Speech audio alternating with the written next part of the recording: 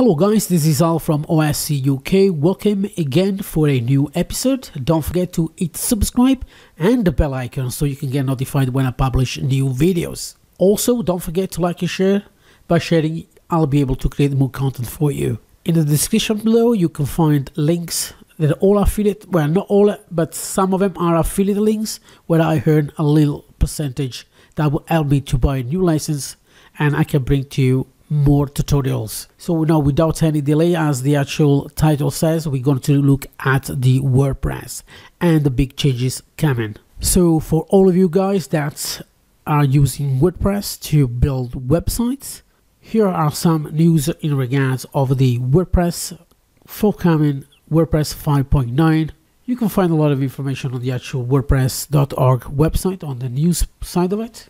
So it looks like that the alpha started on June 30th and the general release is going to be around December the 14th, 2021. So, well, I really do looking forward for these changes. There's a lot of new things coming around. And I'm going to show you as well a preview of the actual WordPress 5.9. I'm going to show you as well how to get as well for your own the releases of new updates, so you can actually test your plugins or you can actually test your websites before you can actually make the actual update. So what I usually do, I make a copy of the actual website. Then what I do, I install some of the plugins that will update to the WordPress version, and I'm going to test if there is any issues, and I'll go like that for quite sometimes before I make the actual choice when to actually update. Sometimes you can update the actual website to the latest WordPress and everything breaks. You don't want to do that. If you got something that is running, you want to test it first. Then I'm going to show you which plugins I use, and I'm going to show you a little bit more. So where do I get the information from? Again, I said WordPress.org is one of the major websites you can go. That's the main one. So again, you can find all the information. You can actually keep track of any issues. For example, here we got the actual roadmap for the release. And again, as I said, the currently planned release is going to be December 2021. I think on the other page they said about the 14th. So what is the actual major changes? Here we are in on the actual webtavern.com website on their blog.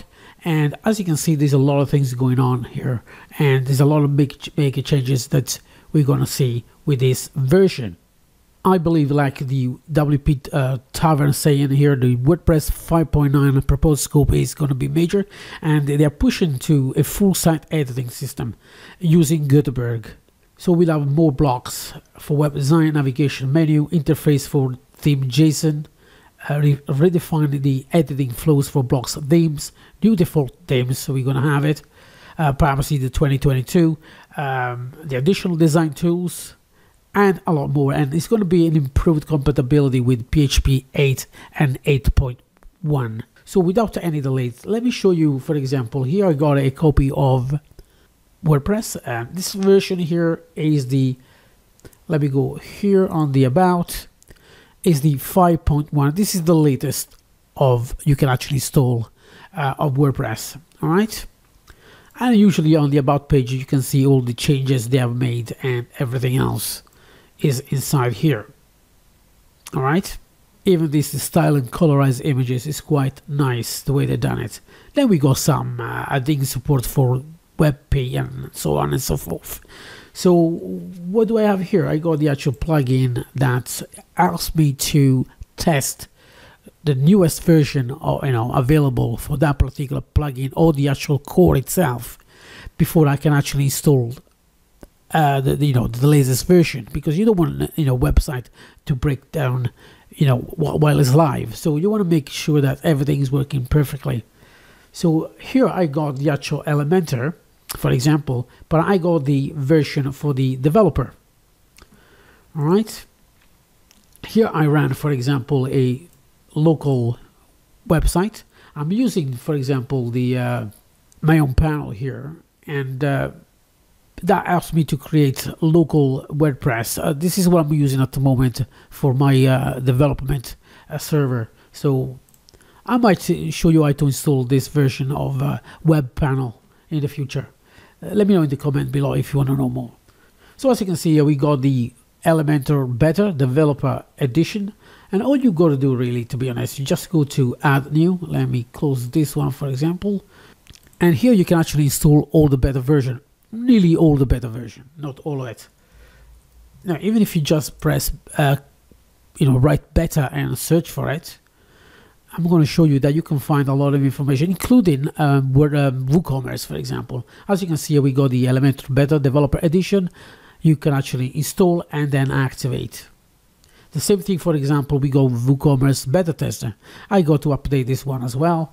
And this is the actual main core, the WordPress Beta Tester that I'm going to show you in a second. But again, there are many that you can actually try before you can actually install the final version.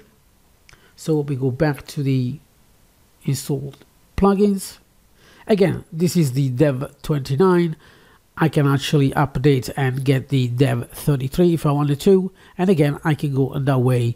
I don't usually use the enable auto updates because, as I said, this is just a development local website that I can use to test all the plugins. All right.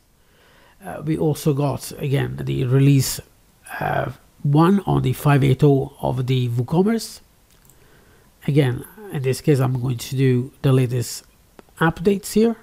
And we also really got the WooCommerce Beta Tester. You might need to update this one and add this plugin to make sure this one becomes the beta version. Okay, this is not WooCommerce. This is the WooCommerce. This is the actual plugin that makes this WooCommerce a beta version, not the actual one live users.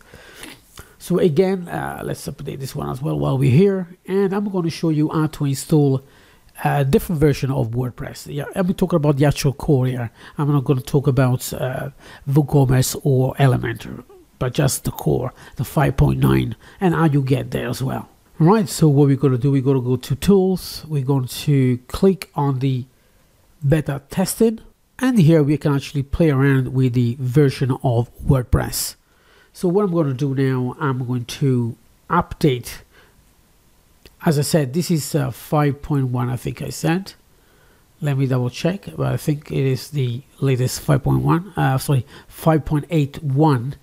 Yeah, 5.81. Yeah, let's go and update to the 5.2 Alpha 5.1861. So point release, make sure I save there. Let's go back to the WordPress updates, and I'm going to update to the latest 5.8 nightly. So if you were running a website and you're going to update this, your website might break down, so you know more or less what to expect. Now, even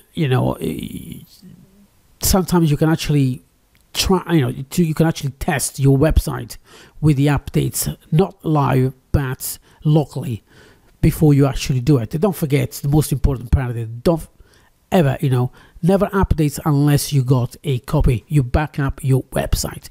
And as you can see, we got here the 5.8.2 that is not logically available. It's just a better version. Now, if you go at the bottom, you can see here is 5.8.2, or the right corner here, 5.1861. And again, sometimes it updates one every couple of days, or even sometimes I even see it one, or every day, whatever. And again, no, we got more or less the same as 5.1. Nothing has changed here. But again, this is the 5.8.2. Now, to get to the latest 5.9, the actual pre-release, we go back to the tools. We go to the beta testing again, and we need to change to bleeding. And that is the one we want to change to make sure you get. So it's bleeding edge. Make sure you save the changes. And as you can see here, now we can actually update to 5.9 Alpha 5.1883. So like we done before, we click on WordPress updates. We're going to do the upgrade to the latest 5.9 nightly. And the beauty with this, you can actually go back and reinstall the 5.8.1 version. So you don't make, it's not something that you cannot go back. This is why I love the local and playing with this, because I can go up and down and test all the plugins before I can actually use it in the real world, in a real live website. So it's nearly done. We just wait a few seconds more, and as you can see, we got WordPress 5.9. And again, this won't change a lot. If you really want to know more what's going on, you got to come here on the WordPress.org, on the news or about information about what they're working on. And again, you can go on GitHub and get more information. You can get the project overview. And it looks like it's going to be a lot of changes here. As you can see, long-term roadmap, phase 2 for Gutenberg. We got easier editing already available for WordPress, but it's going to be much easier. It's going to be a lot more blocks so you can actually use and build websites. Now, if I go back here, for example, let's go to cadence.local. This is all it is the Cadence theme, and I'm using, for example, just Gutenberg to actually build websites. And I use all this, to be honest, just to create demo for people who need to learn how to use WordPress for their businesses. So let's go back here, and I'm going to show you something. WP admin, and all I'm using here is the actual Cadence. And when I go to the starter templates, for example, I'm going to choose Gutenberg. And as you can see here, guys, you can actually create fantastic, very well designed WordPress website. They're ready to go, to be honest. And with beautiful designs, it comes as well with changes of the color schemes just with a click. You don't need to do a lot of work. And again, you can change as well the fonts, the family for the pages. Again, don't forget, you can actually install it, but you can actually go to the customizer and you can do it then if you wanted to. You don't have to do it now. You can just go with the default and then change later. And when you actually build websites with Cadence using Gutenberg, I can guarantee you get a quite fast website.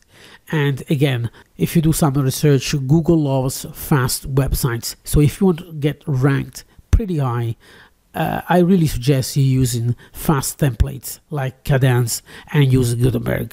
Of course, yes, Elementor is pretty good, but if you, for example, go to Gutenberg, if you create two websites, one with Gutenberg and one with Elementor, and you have the same layout, and you test with GTmetrix, you will see the one with, even if you just leave it as a default, the one using Gutenberg is much, much faster. That's the reason why lately all I'm doing, I'm using a lot of Gutenberg, and I hope to bring you a lot of more tutorials based on Gutenbergs. Even if we go, for example, to Crocoblock, and even themselves, if you go to the products, you see a lot of things. For example, Style Manager for Gutenberg. Here we got the Grid Builder Gutenberg, Smart Filters Gutenberg, even with Jet Engine and Jet Booking. Now even Jet Appointments got the Gutenberg widgets that you can actually use, because it's a lot faster, and I think the future is going to be pretty good for Gutenberg. And I do look forward for building more websites and bring to you more tutorials based on Gutenberg. Anyway, this is all about, it was just to show you how you can actually test yourself if you wanted to, if you got a local website, even if you just run simple Apache on your laptop or desktop or whatever, that you can actually start yourself testing the beta version of not just of WordPress, but you can actually start testing Elementor, you can start testing WooCommerce, and there are many other plugins you can actually test the beta version of. So as you can see, we got a few of them. So anyway, guys, thanks so much for sticking by. I hope to do a lot bit more, a lot more videos like this in the future, where it's a lot more news based rather than just tutorials. And I hope to bring you more information, useful information that you can actually use, and rather just on how to install applications. So I hope you enjoyed this small videos. Don't forget to like and share my videos. If you want to help the channels, don't forget you can click on the affiliate links in the description below, so you can actually help me to buy more plugins, templates that I can actually bring you. And again, I got some new templates that I'm downloading from Master One, one of the affiliate that I promote, and I'm going to show you some of the Zemez templates that look fantastic. We go let me go back here and see if I can actually find and show you exactly what I'm talking about. So if I go to Master One, for example, or even Template Master, is exactly the same thing anyway. It's just two different type of way of price, and you can actually go to Template Master if you want to buy one, for example, or you can actually go here on Master One and have a kind of a subscription. So if I go to WordPress, for example, here, so you can actually see I already download some of them, and I'm going to show you, for example, if I go to the most popular. And again, if you look for something here, I got another 6 elements to actually download. I got Voostroid, I got, for example, Monstroid already download. Of course, I got all the Jet from Master One and from Crocoblock, so I can actually bring to you more tutorials. So if you see anything on Master One, or even on, on Master One, just let me know on Master One. If you see anything you actually like, would you like to see it, let me know in the comment below, and I'll make sure that I can actually download. As I said, I believe I got 6. Let me have a look on my account here. An extra 6 items to download before the October 21st. So yeah, let me know as soon as possible. Then I'll download it for you, and I'm going to show it to you. Thanks so much, guys, and I'll see you next time.